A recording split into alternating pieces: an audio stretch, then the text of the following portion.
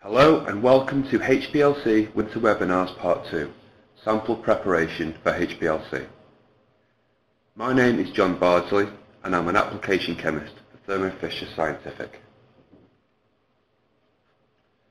So what are we going to talk about today? I'll first of all clarify what is meant by sample preparation and then take a look at some of the reasons why it's important to think about performing sample preparation prior to HPLC. Then I'll take a look at some of the options available to us on the market, and we'll end with a closer look at some of the products on offer and how to get the best out of them. More information and technical advice can be found via the link which will appear throughout the presentation, and will take you to our technical support pages, www.thermofisher.com/ChromExpert.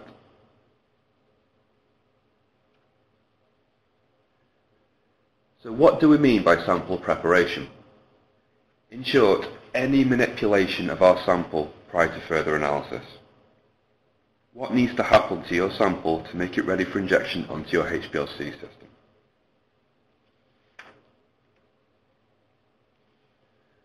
There are many different options available to us on the market, each with their own uses and benefits. This ranges from sample manipulation techniques such as dilution, filtration or centrifugation, through to sample extraction techniques such as solvent extraction or solid phase extraction. Some of these techniques can be quite manual, others can be automated to improve speed and ultimately sample throughput. Which technique to choose depends heavily on some key factors, such as what is the sample matrix, what is the goal of the analysis, and what is the next step of the analysis.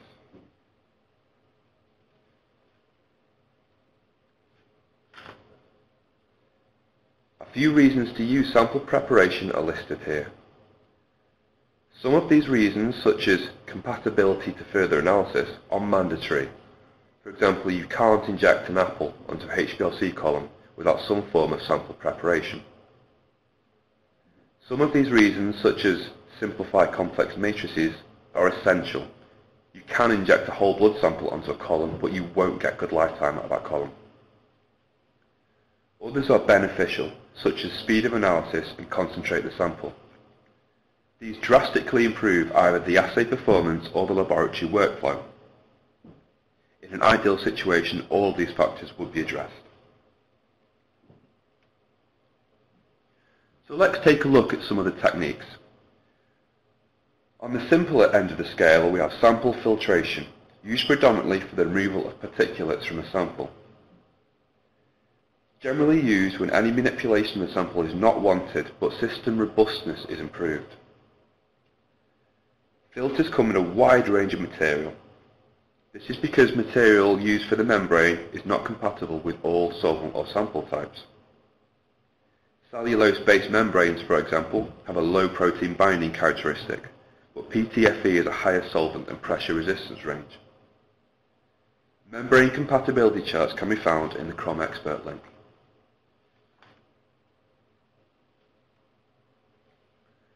Compatibility to further analysis is a key reason to perform sample preparation. Heavily used for this reason in food and beverage application areas, as well as environmental analysis. Solid or semi-solid samples must first be converted into liquid sample for injection onto a HPLC system. Examples include foodstuffs such as fruits or meats, and solid environmental samples such as soil. Some liquid samples may also need to be converted for compatibility to HPLC, such as samples containing an immiscible liquid or damaging reagents. This is sometimes referred to as solvent exchange.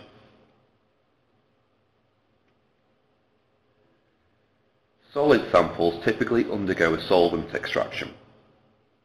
Homogenizing the samples followed by extraction with a solvent is quite a manual but inexpensive process. The resultant extract is often not very pure, and extraction recoveries can be quite variable. Further cleanup of the solvent extract is highly recommended to remove unwanted interferences. SPE, liquid-liquid extraction, or catches are recommended and well understood extraction techniques that can help here. We'll discuss these further on in the presentation. Simplifying complex samples, or removal of the analyte from the interferences, is probably the way most people view sample preparation. Here we look at common properties for all of our analytes of interest, and we exploit these properties to selectively extract them from the matrix. This may be an ionic species, or a level of hydrophobicity, or simply a certain molecular weight.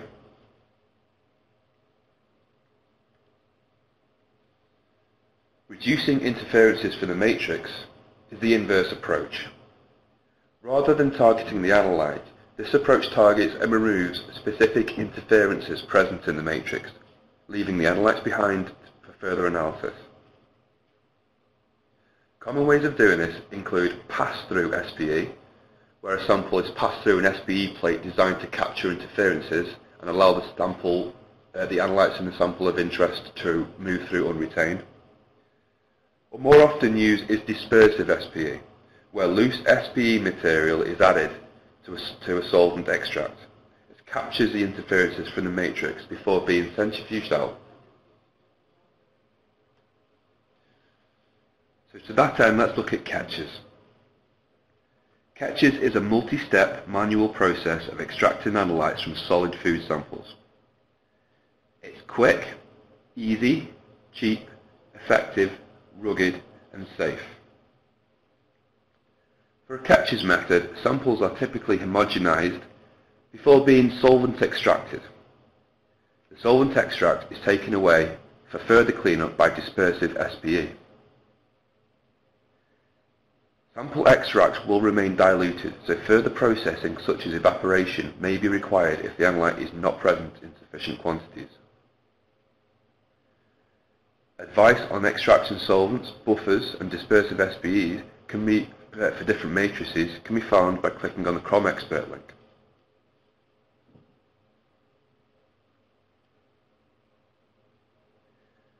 Protein precipitation is a popular method for the analysis of biological samples, especially in small molecule analysis. Protein precipitation removes most of the proteins present in a biological sample, and so is a simple and cheap method of sample preparation. The process is manual and slow, but can be sped up by the use of Thermo Scientific Hypersep 96 well protein precipitation plate. The plate allows you to perform a protein precipitation in the well itself before filtering out the solid precipitate. The procedure can also be automated due to its 96 well plate format. Liquid-liquid extraction is another popular method for the analysis of small molecules. The technique involves mixing the normally aqueous sample with an immiscible non-polar solvent, such as hexane or MTBE. After a period of mixing, the two immiscible solvents settle into two phases, a non-polar phase and a polar phase. More polar compounds will reside in the polar solvent, more non-polar compounds will reside in the non-polar solvent. Moderately polar compounds may reside across both phases in a certain ratio depending on their hydrophobicity, so multiple extractions are often required to achieve high recovery levels. The process can be manual and slow and can be prone to human error. However, it is a much cleaner extraction technique than protein precipitation in terms of reduction of number of common interferences from biological samples. The extraction process can be sped up by using supported liquid extraction, or SLE. SLE is a cartridge or plate-based extraction which contains a packed bed of highly polar material, diatomaceous earth. The aqueous sample is supported on the packed bed. The material is then washed with your non-polar solvent to elute the non-polar compounds. This is a simple and much faster method of performing a liquid-liquid extraction. Solid phase extraction, or SPE, is one of the most selective techniques used in sample preparation. Cartridges or plates are packed with chromatographic material traditionally supported in place with two inert frits. The extremely wide range of chemistries available makes this technique very versatile, and highly selective methods can be achieved. As in chromatography, the separation is achieved through the affinity of the sample components to the stationary phase and the mobile phase. Although a wide range of silica-based SPE is available, we are seeing a growing preference to the use of more robust polymeric material.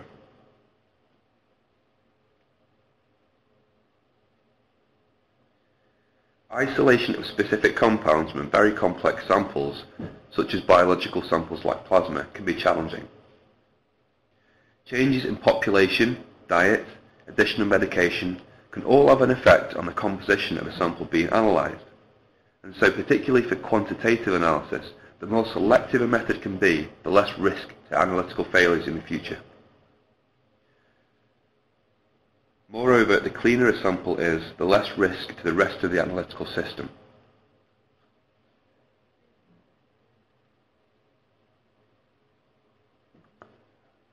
Here we show a comparison between a number of extracted plasma samples.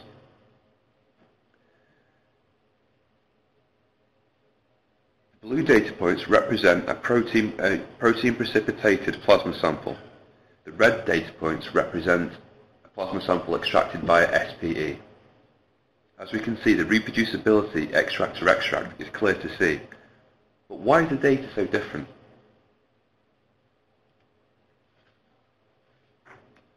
One possible reason is that the SPE is removing more of the sample matrix, and so the method is not suffering from matrix effects. Matrix effects can take multiple forms, such as system build-up leading to blockages, or changes in chromatographic selectivity, or well-documented ion suppression in mass spectrometry. Ion suppression occurs when matrix components co-elute with the compound of interest and compete for charge within the ion source of the mass spectrometer. The chromatogram here shows an infusion of a compound directly into a mass spectrometer at a consistent rate. At the same time, a blank extracted plasma was injected onto the chromatography system and run into the mass spec. A flat trace here would indicate a consistent signal and that no suppression is occurring. However, the signal is not consistent. The fluctuation seen is caused by the presence of the blank sample eluting from the column and entering the ion source. As you can see, the level of suppression varies throughout the run, and so the HPLC method needs to be carefully considered to manage these. Ideally, the matrix components that cause this suppression should be eliminated prior to injection.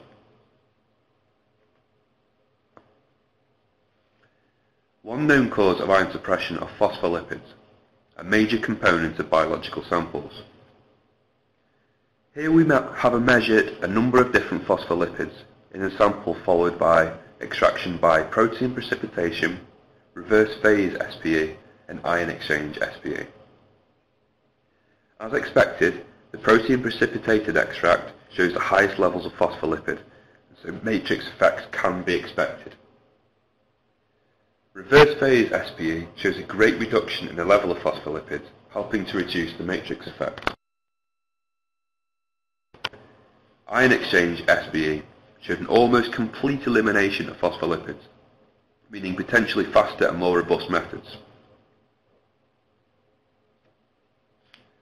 Of course, SPE has its pain points also. One of the major sources of variability in SPE is the packing of the SPE columns themselves. Poor packing can leave the cartridges with voids, channels, or poor particle distribution, meaning inconsistencies and recoveries can be seen. Thermo Scientific Solar SPE has an altogether different packing method.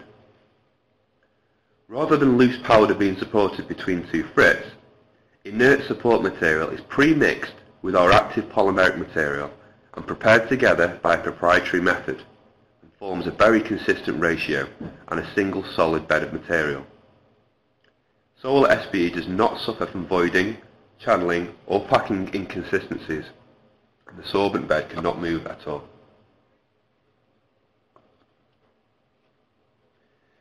Here we compare samples being extracted by solar SPE compared to a traditional loose packed SPE material.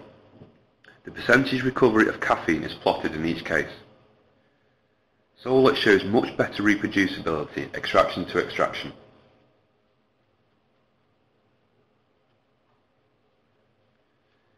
Another benefit of SPE is its flexibility. Methods can quite often be developed very quickly, but quite often there are further ways to optimize your methods based on your particular needs. Typical SPE method involves solvent conditioning, sample loading, washing of interferences, and finally eluting your analytes. The choice of solvent and reagents used in each step should be appropriate for your analysis. Unlike analytical chromatography, methods often use an on-off mechanism, where compounds are locked in place and cleaned before a change in mobile phase is used to release or unlock those components and elute them back off the SPE cartridge. Here we can see some typical SPE methods run on our solar range of SPE. Let's focus on our solar HRP, or reverse phase polymeric SPE. The main functionality of our HRP phase is hydrophobic, so methods tend to look similar to that of a C18 analytical column, where samples are first loaded with a highly aqueous solvent and then eluted with an organic solvent. Looking at this method for the wash and elution stage, we've used a solvent of methanol for both of these, but we are unsure what % of methanol should be used in each case.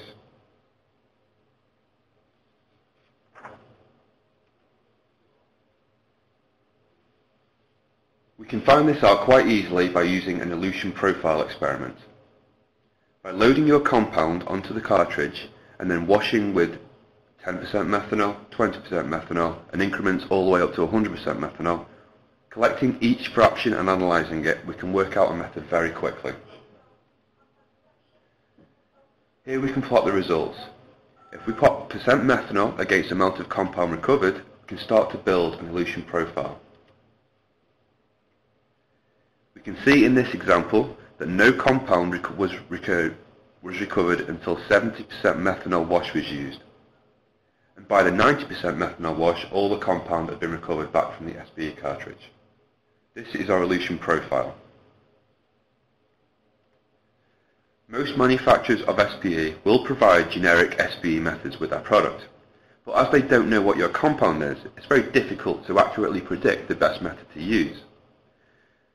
Quite often, 5 or 10% methanol is advised to use as the wash, and then 100% methanol is advised to use as the elution. This is a very wide range, and so could also capture quite a lot of unwanted material. By using our elution profile data, we can determine the best wash and elution conditions for our analyte, making the method as selective as possible.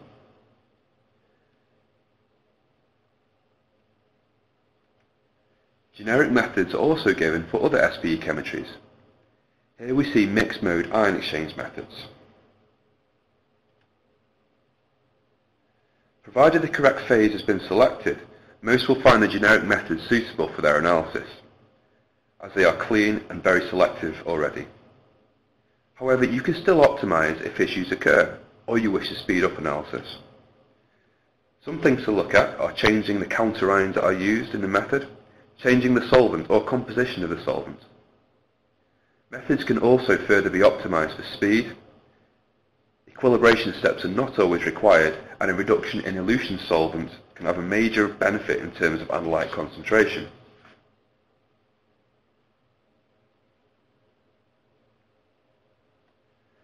Typically, to achieve a higher concentration of an SPE extract, the sample is evaporated and then reconstituted with a lower volume of mobile phase. This is time-consuming and can cause problems with loss of analytes due to non-specific binding or loss of volatile analytes. So instead, we can apply a larger volume of sample onto an SPE device and use a much smaller volume to elute the compounds back off. This way, a concentration can be achieved without the need to dry down the extract. As well as a wide array of chemistries, our solar range is available in standard 10 mg or a microelution format, where elution volumes as low as 25 microliters can be used. Here we see a sample of nitroflumic acid before and after it has been through a solar microelution plate. A concentration factor of times 20 was achieved here.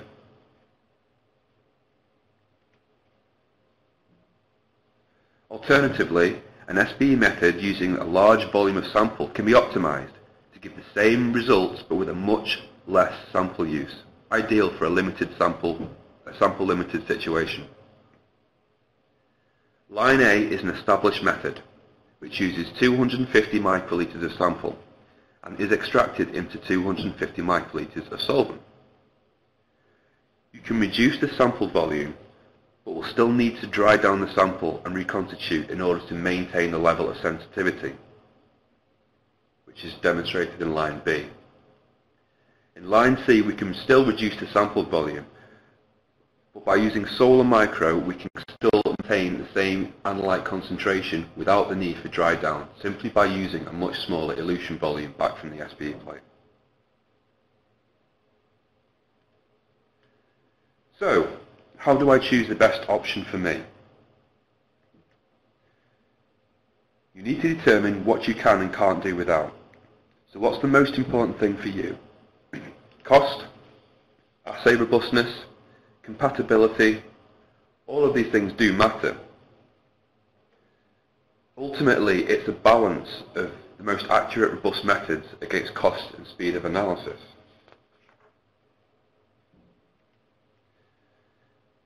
Thank you, and I would encourage you to take a look at the link www.thermoscientific.com/ChromExpert. The page is a great resource for technical information, product selection, and technical support contacts who are always happy to help. Finally, any questions or additional comments, please email the email address on the screen now. Thank you very much.